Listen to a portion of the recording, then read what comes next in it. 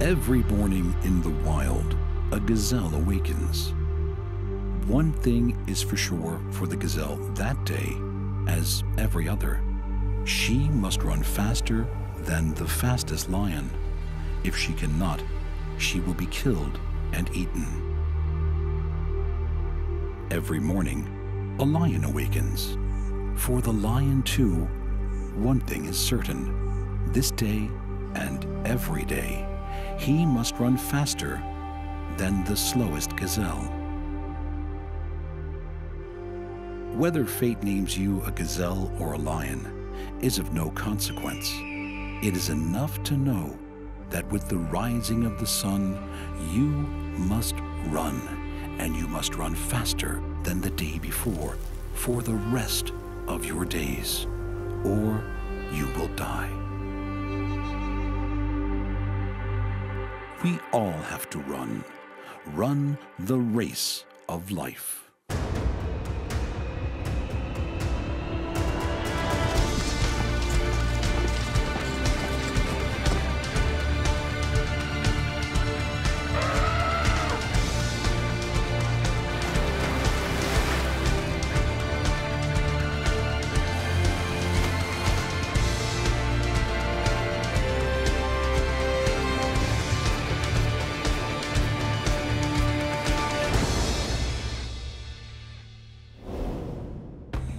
These peaceful treetops hide 1,000 dramatic battles. The combatants often use camouflage and high-speed weapons.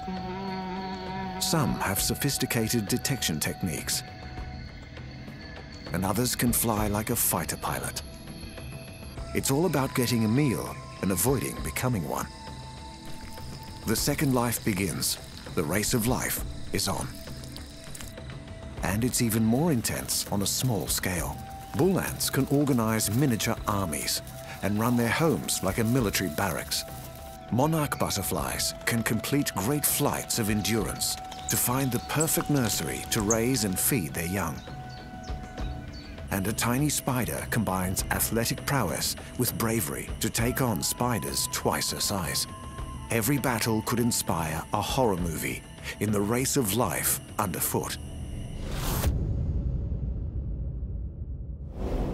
From the moment life evolved, every species on our planet is either the hunter or the hunted.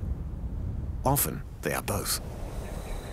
Every ecosystem has thousands of different plants and animals competing for food, space, or survival. From the giants of the land to the tiny creatures at their feet. From the huge animals of the ocean to the miniature predators of the forest. Down below, where it's almost too small to see, live monsters of the undergrowth and their prey. These creatures live all over the world in their countless millions. They're found from the edge of the Arctic to the depths of the tropics. Most of them are insects. We know about 900,000, but more are being discovered every year.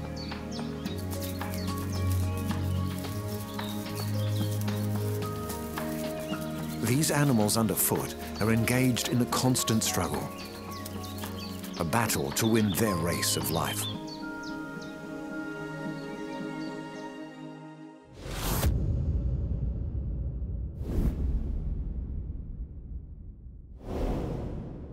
This peaceful scene hides a predator who eats his prey alive.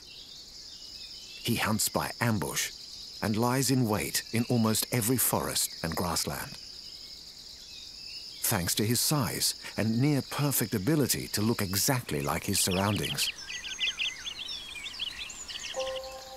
But he is also being hunted by animals just as good at camouflage. The praying mantis. The mantis is an insect like no other. He has the standard 6 legs, but 2 of them are designed to kill. Most of these miniature predators live in the branches of trees, so they've all adapted to look like twigs or leaves. The praying mantis' head adds to his bizarre appearance. He can turn it a full 180 degrees.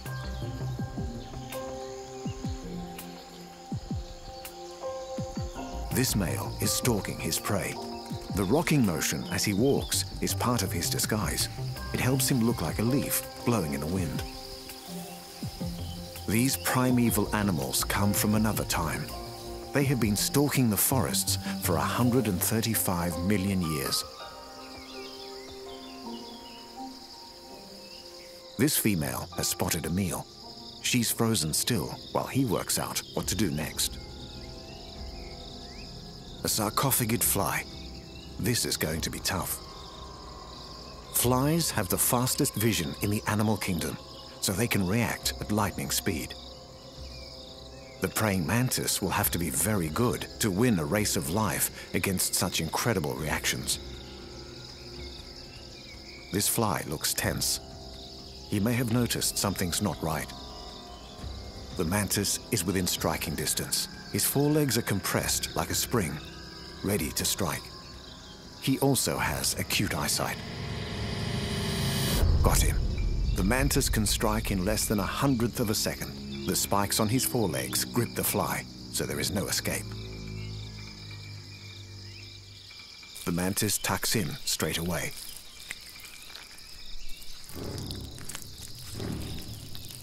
This time, an earthworm is the target. It appears to sense danger. No chance. The spikes do their job, and the mantis gets a big feed. Despite his impressive predator behavior, the mantis can also become prey. The trees are home to hundreds of carnivores, and the praying mantis is on the menu for birds, frogs, and reptiles. A chameleon. Her eyes scan the branches for a meal. She's seen a praying mantis. The race of life is on between two well-camouflaged masters of ambush. But the chameleon has the fastest tongue in the forest. The mantis has no time to defend himself. He's lost. It's a big life lesson. Even the most alien creature can be vulnerable.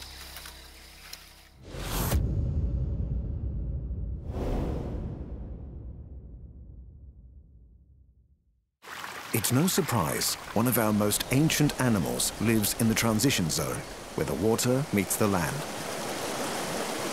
She's one of the jewels of the skies. But she's not a bird. She's a ferocious predator. But she's not a reptile.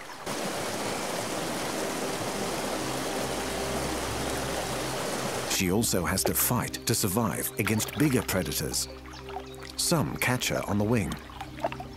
Others may be hiding beneath the water. We know her best in her adult form, when her colors catch the sunlight.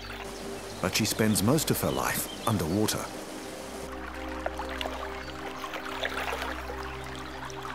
She can't swim, but when she takes to the air, she's one of the best high-speed precision flyers on the planet. She's delicate and beautiful. The dragonfly.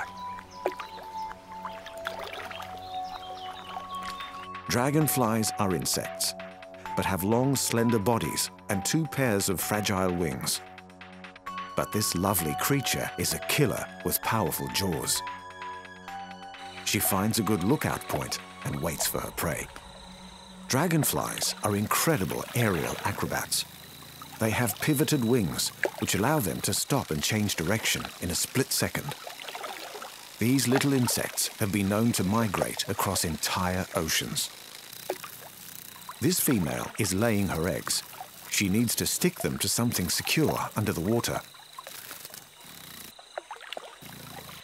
Over 3,000 different kinds of dragonfly have been discovered so far. A male dragonfly grabs the female by her neck. He has special claspers on the end of his tail to do this. He has moved his sperm into a special sac at the base of his long body, ready to transfer to his mate.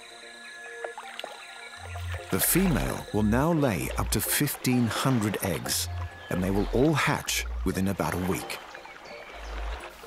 This lake now contains 1,500 mini monsters, and their race of life has already begun. These water birds are on the lookout for a tasty feed of dragonfly larvae.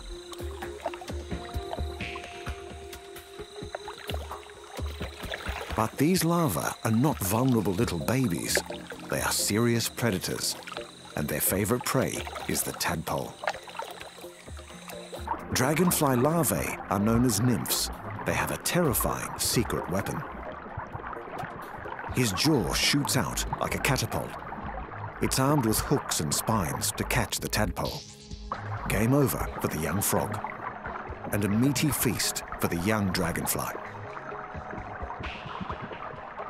Dragonflies can spend years of their life as a nymph. Just like the ugly duckling, the transformation is magical. Dragonflies come in a range of dazzling colors, from metallic purple to sparkling oranges and greens.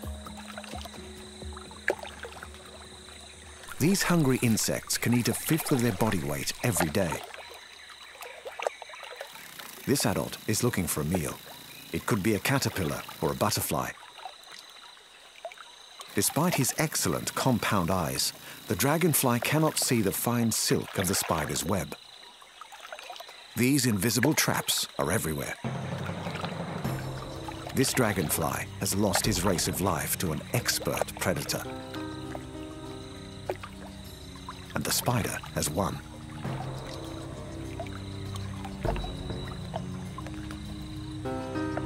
This iridescent damselfly has caught the eye of another predator. Another animal with a high-speed tongue. The frog wins his race of life. Dragonflies are tiny predators of the sky, but they are also fragile jewels in the miniature race of life.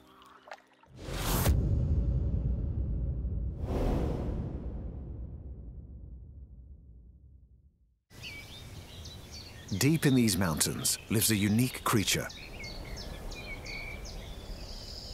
Australia has been isolated from the rest of the world for 80 million years. As a result, the ecosystem is like nothing on Earth. So one animal has evolved in the extreme. It's a giant among its kind, with ruthless defenses. He belongs to one of the most successful groups of animals in the world. Millions of these little fighters live underground. They are the kings of the undergrowth, and almost nothing stands in their way. They are bull ants, the terror of the Australian outback.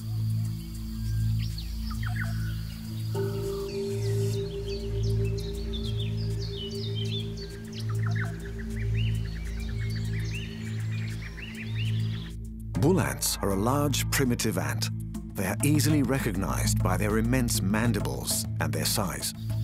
These formidable insects are one of the world's longest ants. They can grow to 4 centimeters long, and they're well known for their aggressive behavior.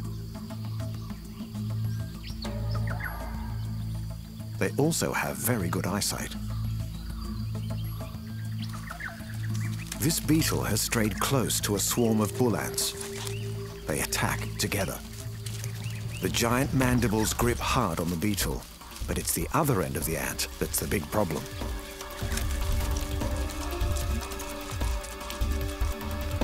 Bull ants have a venomous sting in their tails, and they are capable of stinging repeatedly. This is a very one-sided race of life. The beetle has very little chance of winning. Bull ants will take on almost anything, even if it's bigger than they are. This bee is in the wrong place at the wrong time. The ant is on its own, but not afraid to take on the challenge. He goes in for the kill. This race of life is evenly matched. Both animals need to avoid the fatal sting of the other.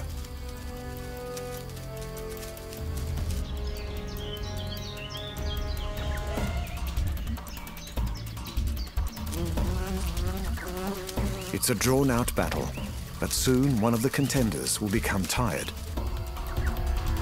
The bee has lost. Reinforcements arrive to carry the haul back to the nest. Despite their fierce appearance, adult bull ants do not eat meat. They live on sugars such as nectar from flowering gum trees. These big ants do not have many predators. danger for the bull ants may well swoop down from the skies. Insect-eating birds scour the forest canopy for a tasty morsel.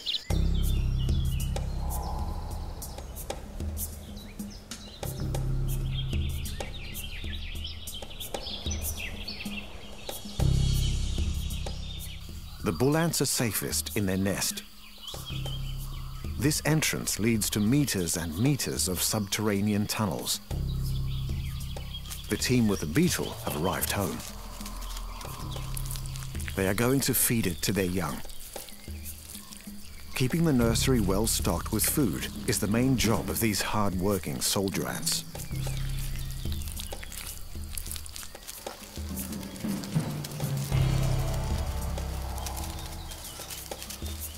Bull ants have some of the most complex social behavior in the insect world.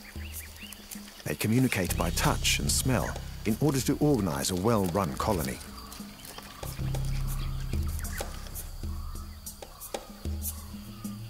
It's by working together that bull ants win their race of life.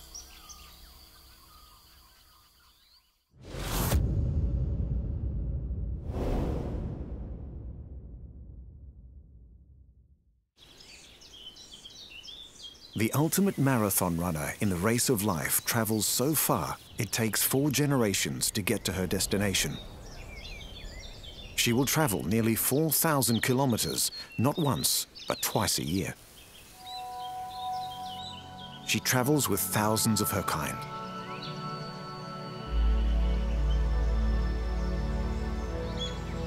The truly magnificent monarch butterfly.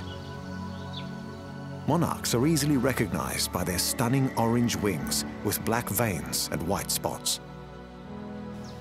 This is the monarch butterfly's winter home. A sheltered valley in Mexico with plenty of trees and lots of sunshine. The butterflies huddle together to keep warm. More are arriving as the northern winter sets in. Soon, hundreds and thousands of these little orange gems will be hanging in clusters from these branches. It's been a long journey, and many of the monarchs are exhausted. Many insects who do not migrate won't survive the icy cold of the northern winter.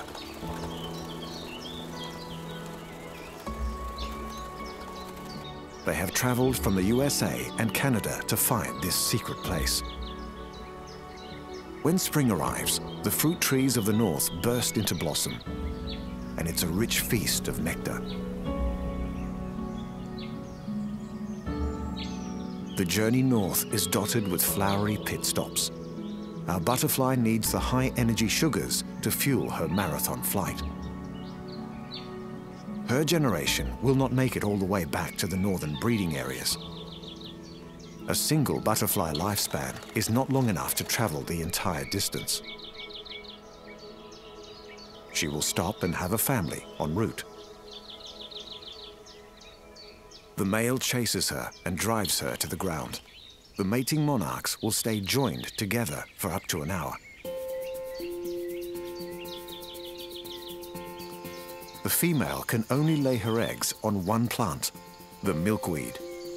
These eggs are less than a millimeter long. In 3 to 8 days, the eggs begin to hatch. This next generation will be able to follow the route of the ancestors further north. This newborn monarch will never meet his mother, but he will instinctively know where to go. But first, he must grow.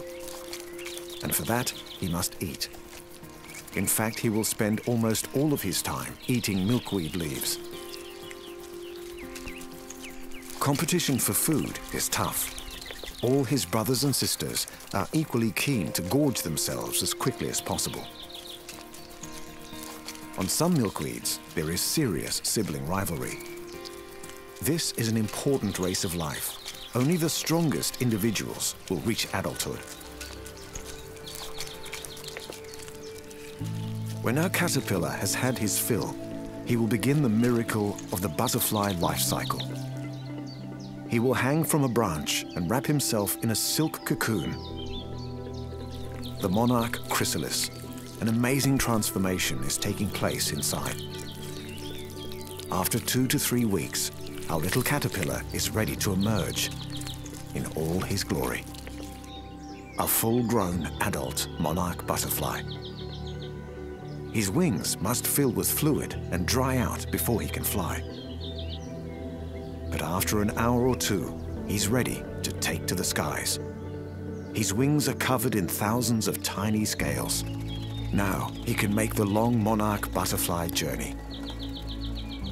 This one will continue north and produce several generations through the summer.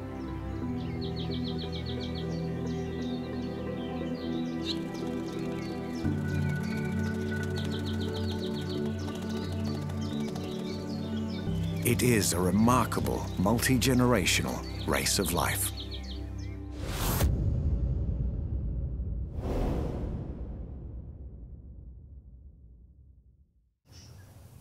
The forests of Africa, Asia, and Australia hide a cannibal, an animal that specializes in eating its own kind. She's well camouflaged with excellent eyesight. And when the sun goes down, she begins her extremely specialized hunt. She lives where it's warm and shares her forest home with the exotic animals of the tropics.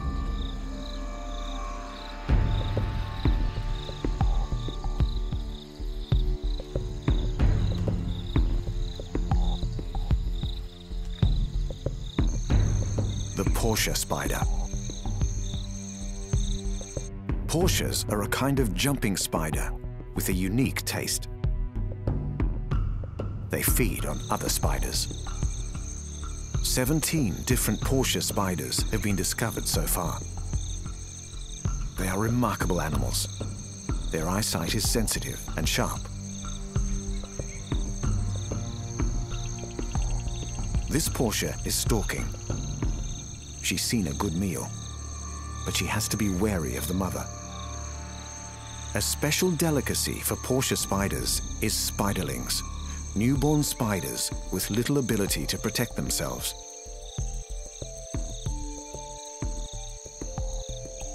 But the mother spider is somewhere nearby, keeping watch over her young.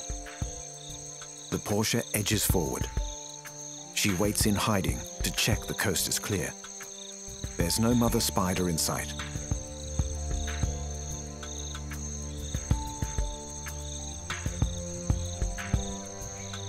Perched spider venom is unusually powerful against other spiders. She moves in a strange, jerky style, so she looks like a piece of dead leaf. Sometimes the Perched will eat the spider eggs before they've hatched, or hide in the nest to grab the young as they emerge.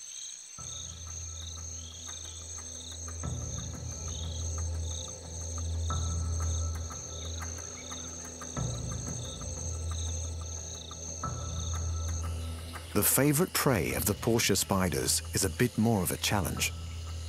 They like to eat web-building spiders up to twice their size.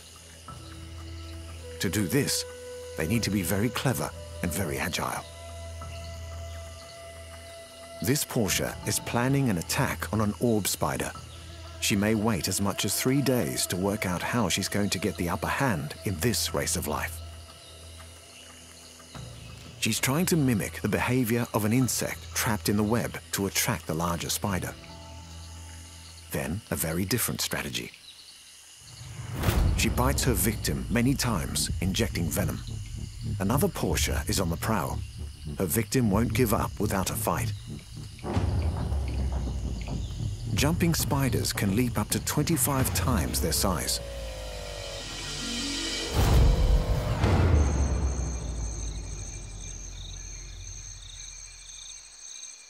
Perched spiders can also behave like traditional spiders by building their own webs. With their hawk-like vision, they can quickly see if they're in luck.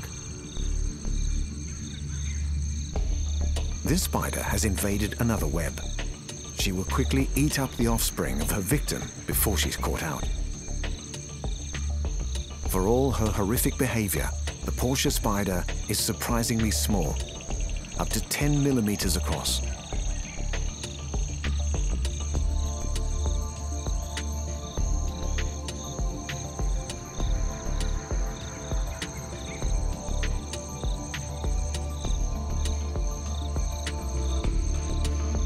this tiny jumping spider wins her race of life through a powerful combination of cunning and skill.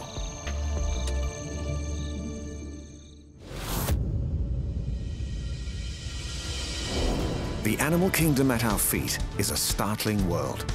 From the lethal strike of the praying mantis to the aerial genius of the dragonfly. From the invisible traps of the spider to the forbidding weapons of the bull ant.